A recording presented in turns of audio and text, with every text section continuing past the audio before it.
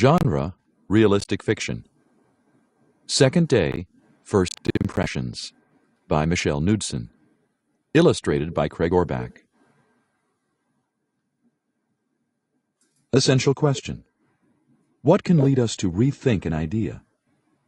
Read about a team's adventure as they figure out clues to a scavenger hunt.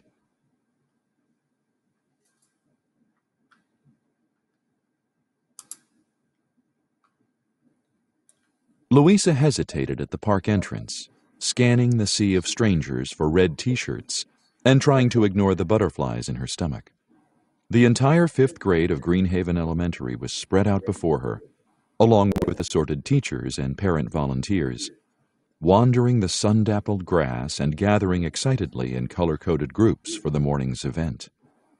She finally spotted her teacher, Mr. Martucci, waving at her with a clipboard from the shade of a huge oak tree. She made a beeline for him. 3 of her teammates were already there.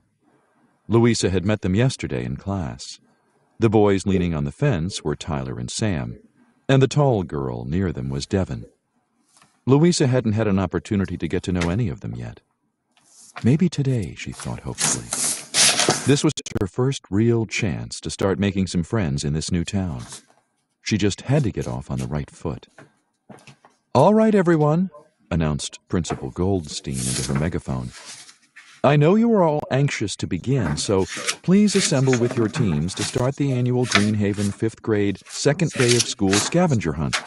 Remember, you have unique sets of clues, so don't get distracted by what your rival teams are doing.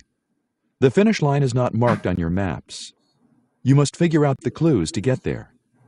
The first team to reach the finish line will be our winners."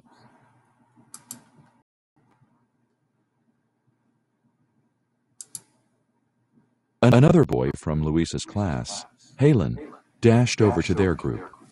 He was panting audibly as he stumbled to a stop, his sneakers untied, his red shirt inside out, and his hair a crazy mess on top of his head. "Overslept again?" Tyler asked. "How'd you know?" Halen seemed genuinely perplexed as he knelt to tie his laces. Tyler, Sam, and Devon smiled, rolling their eyes. "And go!" shouted Mrs. Goldstein. Mr. Martucci produced a small cream-colored envelope and ripped it open. They all leaned in to read their first clue. "Welcome, explorers. It's time to begin. You'll have to be both quick and clever to win. Think of the one place that has the most letters. Then go there to go on, Greenhaven go-getters."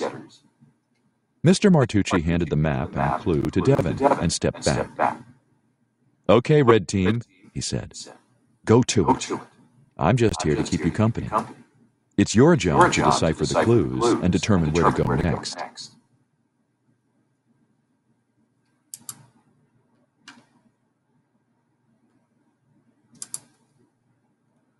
Louisa held back, uncertain, but the others jumped right in. "Maybe the movie theater," suggested Devon. "That's 12 letters. "Greenhaven Public Library has 23, said Sam, pointing at the map. "Wait, you guys," said Tyler. "It's a clue, right? We should have to, figure something out, not just count letters." That was a good point, Louisa realized, relieved that she hadn't blurted out something ridiculous before Tyler pointed out they were on the wrong track. "Oh, letters!" Halen exclaimed, grinning. "Not alphabet letters, the kind you mail. It's the post office." They took off for the post office at a run. Louisa necessarily let the others take the lead, since she was still unfamiliar with much of the area. Taped to the stately front door was another envelope, which Halen tore open to reveal the next clue. "Your next stop is one you'll be happy to make. You'll wish you had time to stop for a break. A sweet place to go for that birthday surprise. Hurry on over, and good things will rise." Stop and check. Reread. Why does Louisa hold back instead of speaking up? Rereading may help you.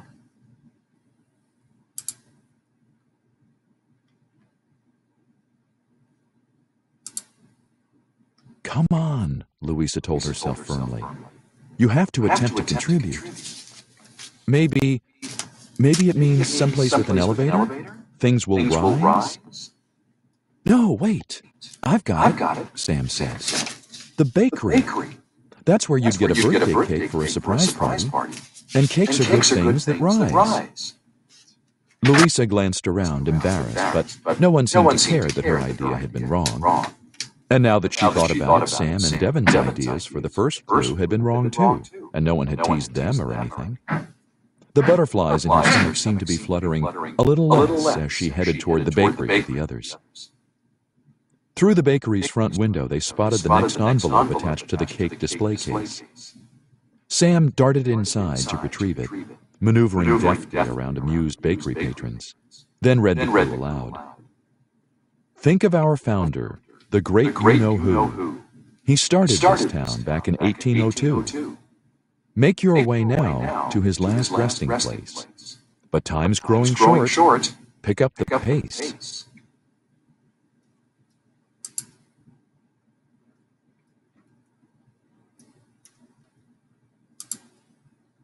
Hey, I actually know this one, Louisa thought, astonished. To the cemetery, Devon cried. No, wait, Louisa said, stopping him. That's not right. It said his last resting place. That sounds like a cemetery to me, said Devon. Louisa nodded. I know, but he wasn't buried in the cemetery. I did some reading when my family decided to relocate here. The founder was actually buried near the library. There's a tree with a little plaque with his name engraved on it and everything, right out front. The other kids looked at each other. I've walked by that library almost every day of my life, Sam said. I never knew that. Good save, Devon said to Louisa. We'd have lost valuable time if we had to retrace our steps from the cemetery.